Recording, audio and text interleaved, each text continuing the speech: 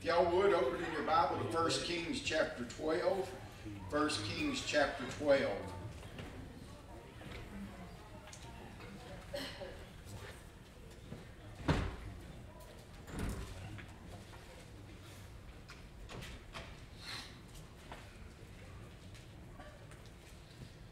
If you didn't grab a bulletin, I encourage you to get one between worship and Bible class.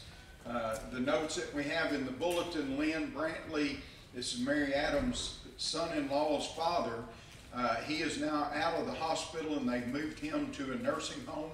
So he is progressing, but we want to continue to remember Lynn Brantley in our prayers.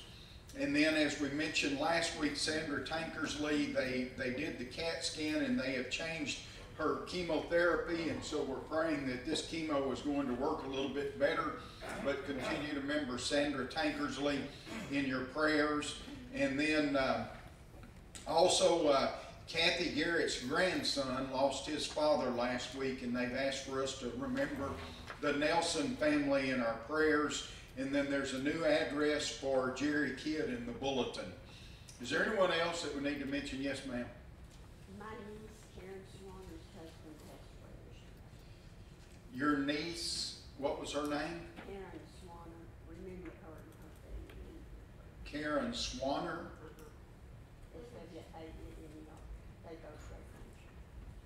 They both were And did you say it was her husband? And it's Swanner? S-W-A-N-N-E-R. Okay. I've known him since he was 2. Oh, wow. And was it unexpected or? Well, he's been sick for a couple of Okay. So Karen Swanner's husband passed away. They're members of the church up at the Grapevine congregation. They've been asking, or they asked us to remember the Swanner family in our prayers. All right, anybody else? All right, if not, again, open in your Bible to 1 Kings chapter 12. We'll pick up where we were last week, but let's begin with a prayer this morning. Our God and Father in heaven, we come to you, Father, and we're so grateful for the recent rains that you blessed us with. And Father, we're grateful for the beautiful sunshine that we see this morning. And Father, we just stand in awe of your willingness to take care of us in so many different ways. And Father, we do have those of our number that are sick. And Father, we want to thank you that Lynn Brantley is doing better, but we'd ask that you continue to be with him and his family. And Father, we pray that Sandra's new chemo is going to work, and that, Father, that she can find some relief from this cancer. And Father, we're saddened that Karen Swanner's husband passed away, and Braden Nelson's father passed away. And Father, we know there are many that are suffering from the loss of loved ones, and Father, we just pray that you would watch over them. Father, we pray that you would reach down and comfort them as only you can. Father, we are thankful that we have so many that are recovering, and we'd ask that you continue to be with them. And Father, we pray for those that are not able to be with us this morning. Especially we want to remember our sister Ann Teedy as she's in the nursing home and unable to be with the saints. And Father, we know that she longs to be here, and we just pray that you will be with her and watch over her. And Father, there are others on our sick list, and you know their needs. And Father, we just pray that you'll watch over them. Father, we also want to thank you for being such a gracious God. And Father, as we look into the Old Testament and we see the children of Israel and so many of the things that they did that were contrary to your will, Father, we pray that we will learn from those lessons of history. Father, that we will not repeat the same mistakes that they've made. Father, we know that in reality that as the children of Israel had these kings, and Father, so many of them were wicked men, but Father, we know that in reality you were still their king, even though they had rejected your authority. And Father, we pray that as your children today, that we won't look to men to be our leaders, that we will look to you as our King and Jesus as our Savior and King. And Father, we just pray that everything we do would bring honor and glory to His name. And Father, we thank you for the great men of the Old Testament that stood strong, those men and women under the Old Testament that lived godly lives even in the midst of great darkness. And Father, we pray that we can have that same attitude in our lives. And Father, we offer this prayer in Jesus' name. Amen. Amen. All right, so as we're looking at 1 Kings chapter 12, we see that the kingdom of God is about to divide. And of course, when we look at this, we realize that this was the the Old Testament kingdom of God. And you remember that when in 1 Samuel chapter 8, when the children of Israel demanded that they wanted to have a king, and why did they want to have a king? Everybody else has got one. We want to be just like everybody else, and everybody else has a king. So we want to have a king. And you remember that God told them through Samuel that this king is going to tax you. He's going to take your children. He's going to make them work for him. You're going to pay taxes, and it's just not going to be a good situation. And what they say? We want one anyway. We don't care what you say about it. And of course, in reality, when Samuel was upset about it, God said, listen, Samuel, they haven't rejected you. They've rejected me. I'm their king, and they've rejected me. And so there were three men that reigned in what we call the United Kingdom. Started out with King Saul. He reigned for 40 years, and as we pointed out in our study over his kingdom, he reigned illegitimately for about 38 years. He was king, and he had made the mistake of not doing what God said in 1 Samuel chapter 15, when God said, you go utterly destroy the Amalekites. And of course, he brought back some. He brought back animals. He brought back the king of Agag. And of course, God said at that point that I am rending the kingdom from you. It's not going to be yours anymore. We don't know the exact number of years that Saul had reigned when that happened. It seems like when you read the text, it's been about 2 years.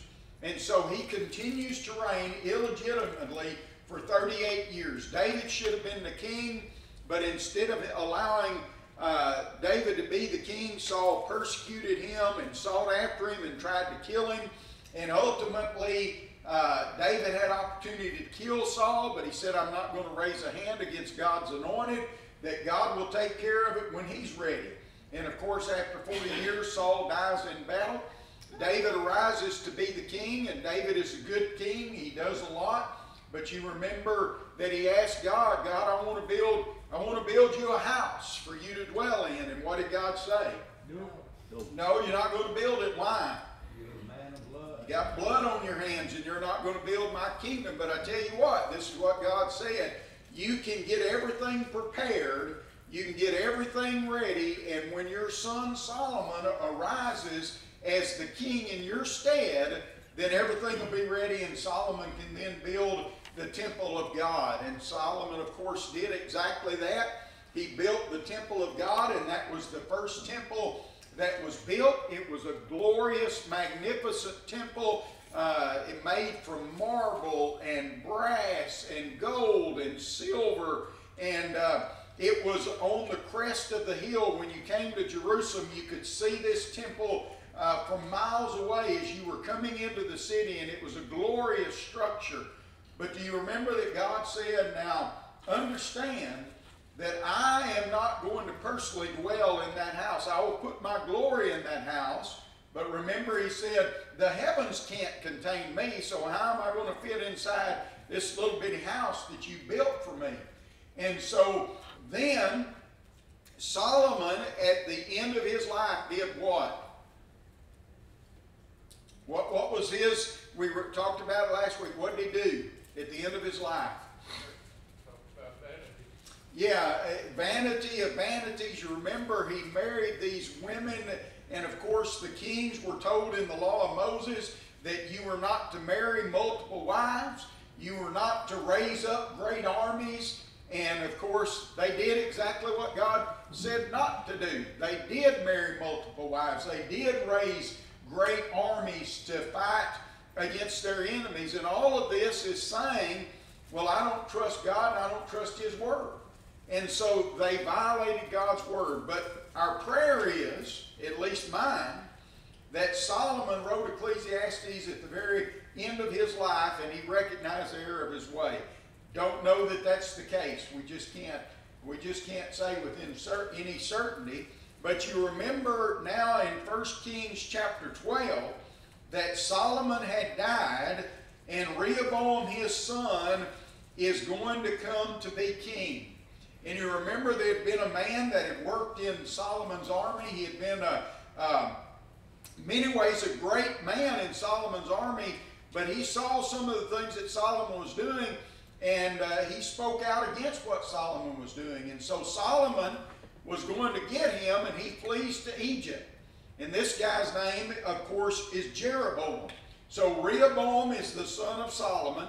Jeroboam had been a general, if you want to use that terminology, in Solomon's army, upset with some of the things Solomon did, and so he flees to Egypt. So Rehoboam is rising to be the next king. Jeroboam, hearing that Solomon died, comes back to Jerusalem, and he tells Rehoboam, and I get those names mixed up because Jeroboam, and we just call them Jerry and Ree, I guess. But anyway, so Jeroboam comes back to Rehoboam and says, look, the way that your dad treated us was not right. He taxed us. He made us work hard in our fields and labor, and he was getting most of that for himself. And all we ask is that you lighten our burden just a little bit. Just give us a little bit of a break. And if you do that, we will follow you to the ends of our day. So Rehoboam consults the older men that had counseled Solomon. And what did they say? Do you remember? That's a great idea, man. That's what you need to do. If you want this people to serve you, lighten up just a little bit. And then Rehoboam consulted the men that he had grown up with. And what did they say? Make it harder. Make it harder. Just tell them, you think my dad was tough? You just wait till I'm king. And that attitude is what led to what we're now studying, the divided kingdom. Because Jeroboam takes 10 tribes, and you can see it up here on the board, and of course y'all know I'm colorblind. Is that Israel pink? Is that what color that is? Orange. No. That's orange? No. It's like peach. Oh, beige. Beige. Yeah. Beige. This over here is not Israel. It's the one right there in the middle. Yep. Okay. So pink, like I said. That beige color is the northern tribes, and there's 10 of them, right? And then just below it, and David's got it on the board right there, you've got the tribes of Judah, which basically they call it Judah. It's Judah and Benjamin together. And so this is called in literature the southern kingdom and the northern kingdom. And so the northern kingdom had 10 tribes, the southern kingdom had 2 tribes. And as we pointed out last week in our study, that the kingdom divides, and this divided kingdom is going to last about 250 years. But let's continue. Let's pick up in verse number 16 of 1 Kings chapter 12. 1 Kings chapter 12 and verse 16. When all Israel saw that the king hearkened or did not listen unto them, the people answered the king, saying, what portion have we in David? Neither have we inheritance in the son of Jesse. To our tents, O Israel, now see to thine own house, David. So Israel departed unto their tent. So what is their response to what Rehoboam said? What are they saying? Forget you. We're not gonna serve under you. We're not going to do this. We don't have anything to do with you and this son of Jesse by the name of David. We don't have any part with what you're going to do. And so they said, see to your house, and we'll take care of our house. You just take care of your own, we'll take care of our own house. But as far, verse 17, but as for the children of Israel, which dwelt in the cities of Judah, Rehoboam reigned over them. Now I'm going to go back to that picture in just a moment and just remind you that Jerusalem is the capital right there. And you can see how close it is to this boundary with the northern kingdom. So Jerusalem is just across the southern boundary of what's going to become the nation of Israel. And so they go to their houses, but the ones in the south, and we said this is primarily going to be made up of Judah and Benjamin, they stay with David's descendant Rehoboam. And so the children of Israel, which dwelt in the cities of Judah, Rehoboam reigned over them. So Israel rebelled against the house of David unto this day. So they were in rebellion, and they divided the kingdom into, and I can't say halves in one sense, because it was lopsided, but they divided the kingdom. Verse number 20, it came to pass, when all Israel heard that Jeroboam was come again, that they sent and called him unto the congregation and made him king over Israel. There was none that followed the house of David, but the tribe of Judah only.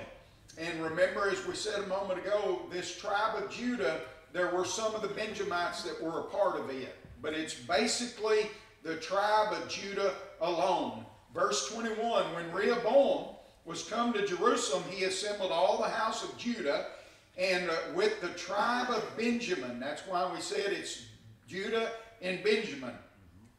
180,000 chosen men, which were warriors, to fight against the house of Israel, to bring the kingdom again to Rehoboam, the son of Solomon. So what is Rehoboam's answer to this problem?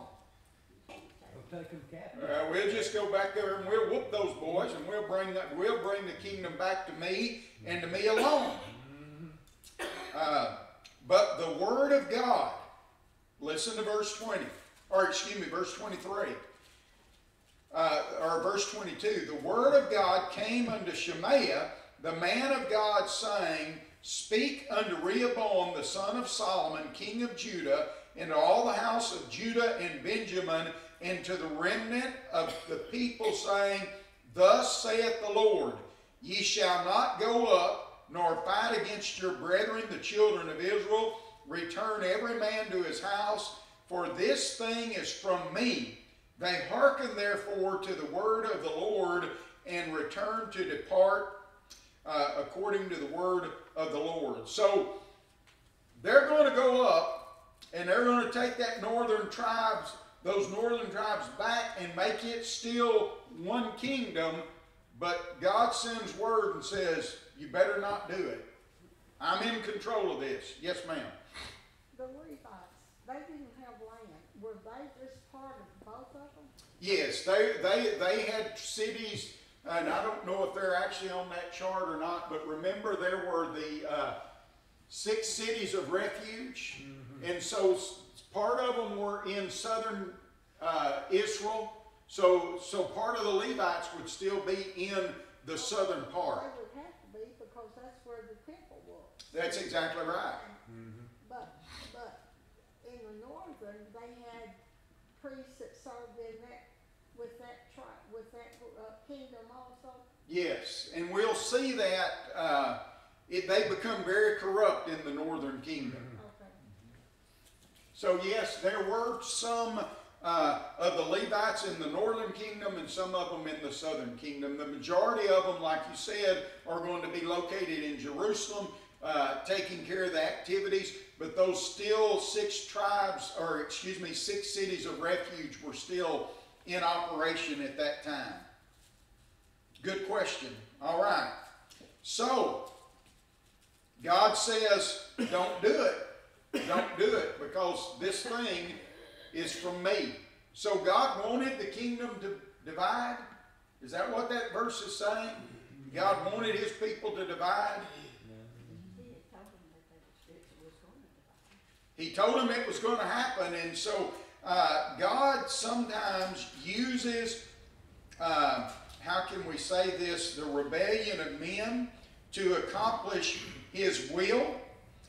Keep your finger over in 1 Kings chapter 12 and turn to 1 Corinthians chapter 11. 1 Corinthians chapter 11. You know, as we've gone through this study, we have repeatedly said, based on the statement of Paul in Romans chapter 15 and verse number 4, that these things that were written aforetime were written for our learning. So the question we ask, what do we learn from this division that happened? What is a takeaway for us as God's people today?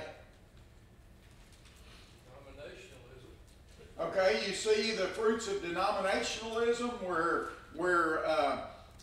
you know, you can go back to the 1500s when denominationalism really started, and you remember that, and we'll talk some about this in our morning service a little bit, maybe a little bit tonight in our sermon, but the church was established, and we're just going to say 30 AD. I know that some say 33 AD because of a mix-up in the calendar year. I'm just going to round it to 30 AD and say 30 AD the church is established. You remember that when the church is established, God ordained that there were to be elders in every congregation. Acts 14 and verse 23. There's to be elders in every church. And so when you look at the organization of the New Testament church, and boy, I'm getting into my sermon, but that's okay. Jesus Christ is the head of the church. Under Jesus Christ, He gave the apostles authority to write the New Testament. And in the writings of the New Testament, we find the authority for elders to exist in every congregation of God's people. But you know that Paul said in Acts chapter 20, talking to those elders from the church of Ephesus, he told them, from among your own selves are men going to arise, speaking perverse things to draw away disciples after themselves. Acts 20, that's down about 23, 24, right in there. So he said there are going to be men in the eldership who are going to change the organizational structure of the church, and they're going to try to get men to follow them. So even in the early years of the church, we see that there were digressions that were already starting to take place. And so what happened, and you can see this in secular history, it's not recorded in the Bible, but you can see it in secular history. What happened was that after a number of years in the eldership, they decided, you know, we need to have a head elder. We need to have one man that's kind of the man that's in charge. Now, he's not going to have any more authority, they said, than anybody else, but we're going to appoint one man to kind of be a watchman over the eldership and over everybody else. And of course, you realize that that was the first step away from what God intended.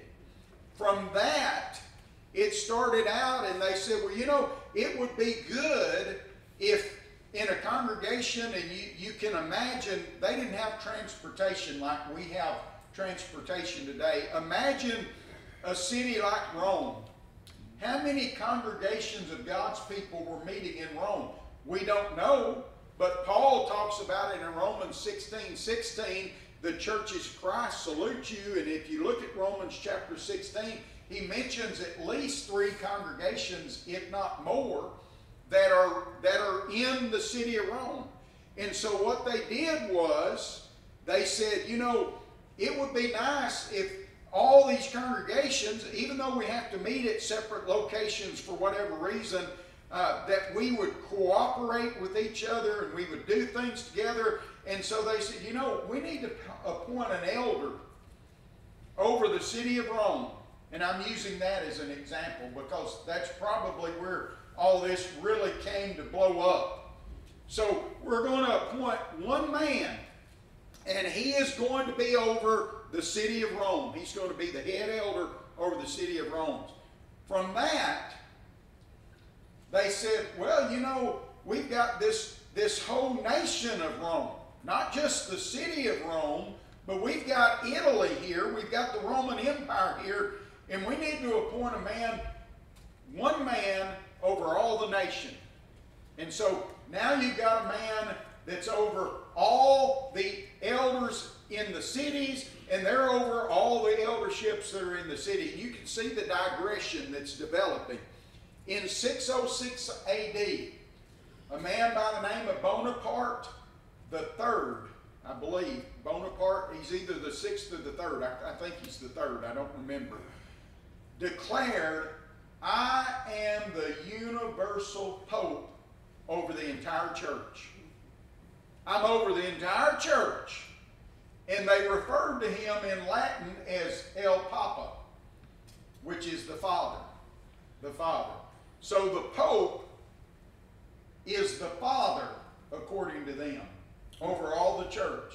So 600 years after the time of Christ and after the establishment of the church, we see this full-blown digression.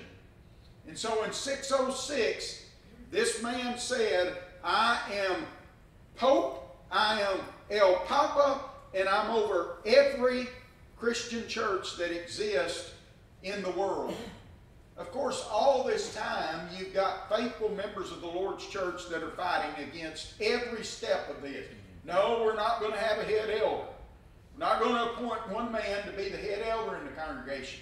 We're certainly not going to appoint one man to be over the entire city, the nation, or whatever it is. So you've got faithful churches through the years that are always fighting against this. But you've got the digressions, the digressives, if you want to call it that. They digress from the Word of God. And I don't know why they went from being digressive to now to be progressive. You think progressive would be better and better, but now they say, oh, we're progressive. What does that mean? We do everything wrong.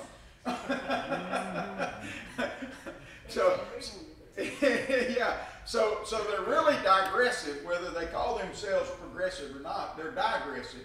But anyway, from this, that lasted for about 900 years. And the Roman Catholic Church became so corrupt. They were selling indulgences. And what that means is, if I'm mad at Bob and I want to kill him, I would go to the local priest, tell the local priest what I'm going to do, and he would say, well, if you'll donate X amount of money to the church, I give you permission to kill Bob, and it won't be held against you. That was the sale of indulgences.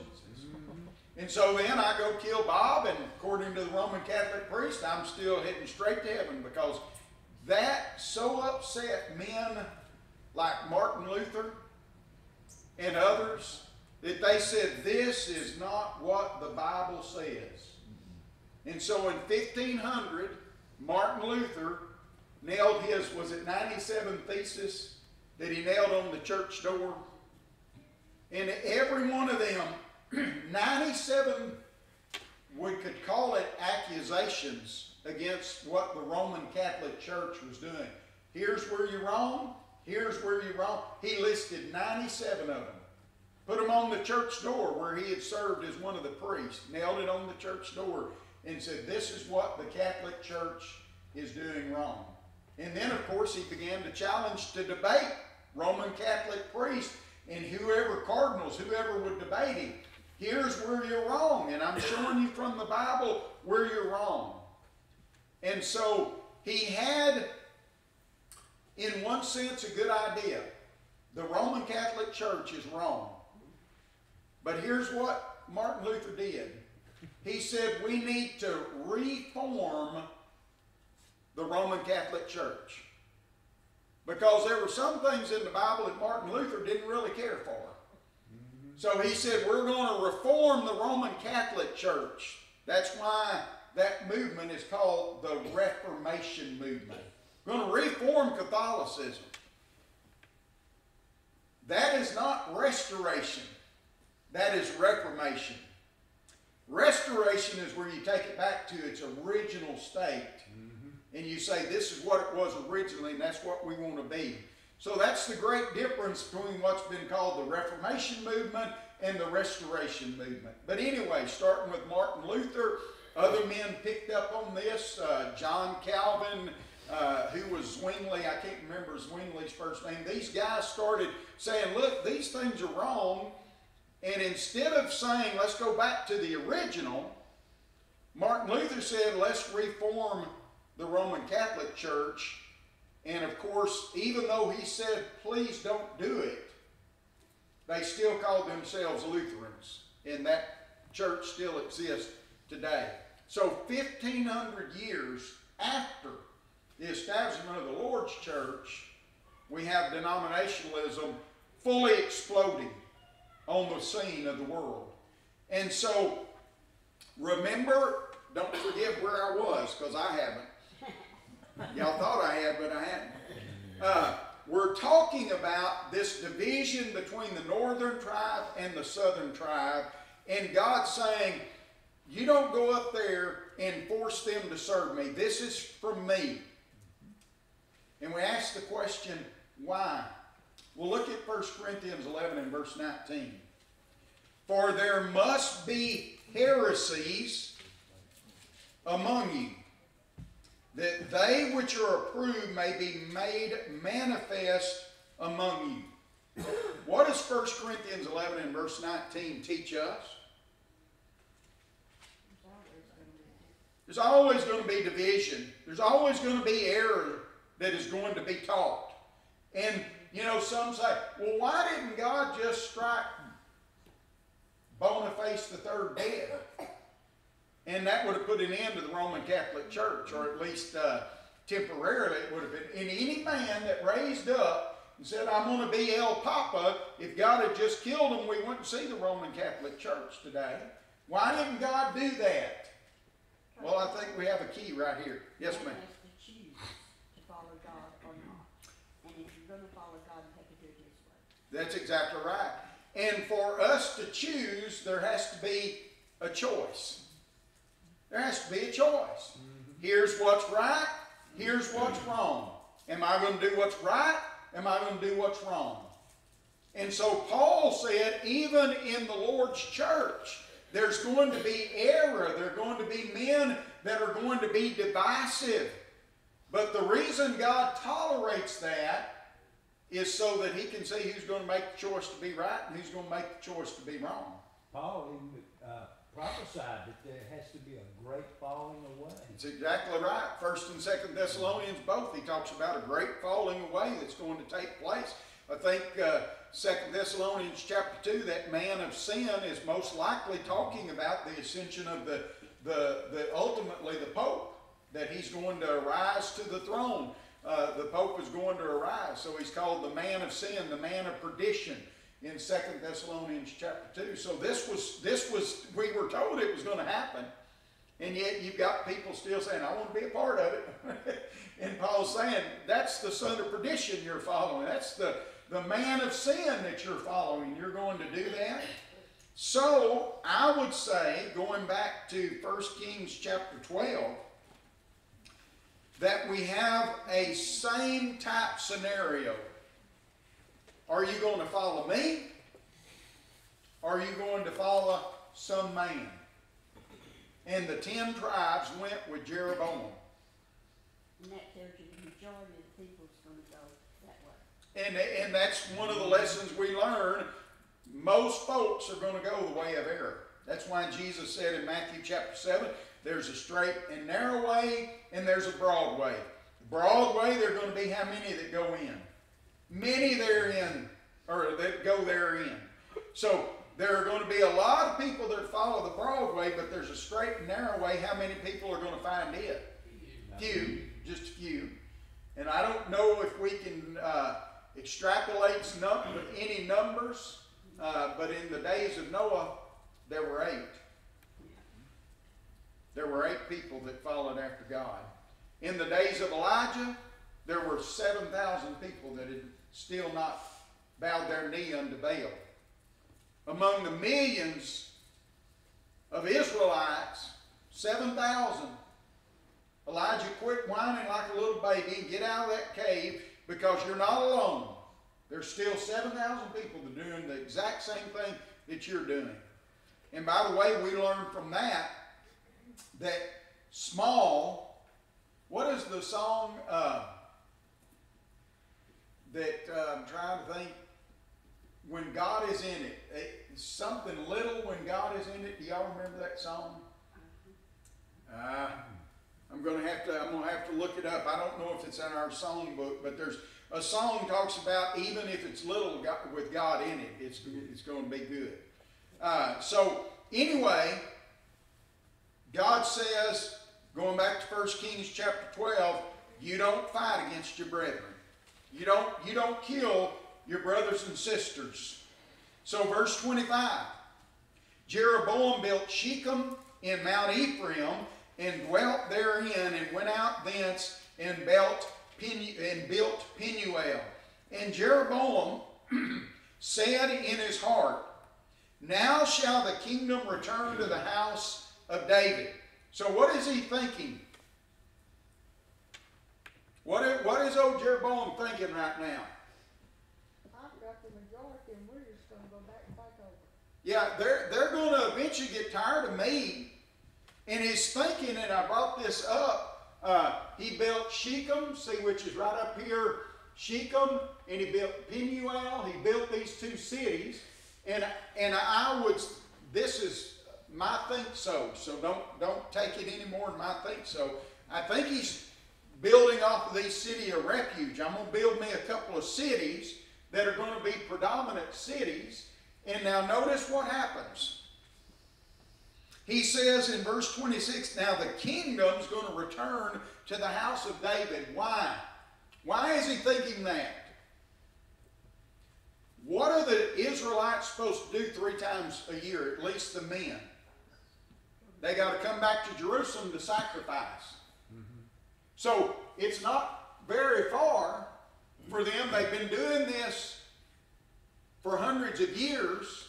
It's not very far for them, even if you live way up there in the north in Dan. What is the nation of Israel? Right now it's about 135 miles long. Am I thinking correctly? It's not a huge, it's not talking about a lot of geography. I mean, so they're going to come down to Jerusalem 3 times a year to worship God, and they're going to come back and they're going to start worshiping God, and they're going to think, well, why did we leave? Why did we divide to begin with? So Jeroboam decides he's going to come up with an alternative worship. Well, I know they're going to go back to Jerusalem to worship, but if I give them another opportunity and another temple and another place to worship, well, they're not going to go back to Jerusalem. Verse 27. If this people go up to do sacrifice in the house of the Lord at Jerusalem, by the way, I just chase a rabbit about that far when he says go up. If you're in Dan, would you be going up to Jerusalem? No. You'd be going down because it's north, but you can't get to Jerusalem without going up because it's built on a mountain. Yeah. So even geographically, little statements that we think, well, it doesn't make any difference. Maybe they just said that, you know. We're gonna go down to Mama's house, and Mama may live somewhere up north of us, but we're going down to Mama. We do use phrases like that, and it may well be that that's what the writer is doing. But I suggest to you that geographically, even if you leave Dan, you got to go up to Jerusalem because it's on top of a mountain. Mount Zion. Mount Zion, that's exactly right. So if the people go up to sacrifice in the house of the Lord at Jerusalem, then shall the heart of this people turn again unto their Lord, even unto Rehoboam king of Judah, and they shall kill me, and go again to Rehoboam king of Judah. So in his mind, he's like, well, they're eventually going to get tired of this. They're going to kill me, and they're just going to reunite the kingdom. So I've got to come up with a scheme to stop that. So, verse 28, whereupon the king took counsel, and his counsel came from whom? Calves. Well, from men. He got his counsel from men, not from God. He didn't ask God, God, what do I need to do? He took counsel, and he made 2 calves of gold, and said unto them, now, this is a great sermon right here. He said, it is too much for you to go up to Jerusalem. Behold thy gods, O Israel, which brought thee up out of the land of Egypt. And he set one in Bethel, and he put one in Dan. So he builds 2 temples with idols. One in Bethel, which is just maybe 30 miles north of Jerusalem, so they don't have to cross that border to go to Bethel to worship. And those folks that live up here, up in Megiddo and Hamath and up in there, they don't even have to drive down to Bethel. They can just run up to Dan. It's going to be so much nicer and handier and convenient.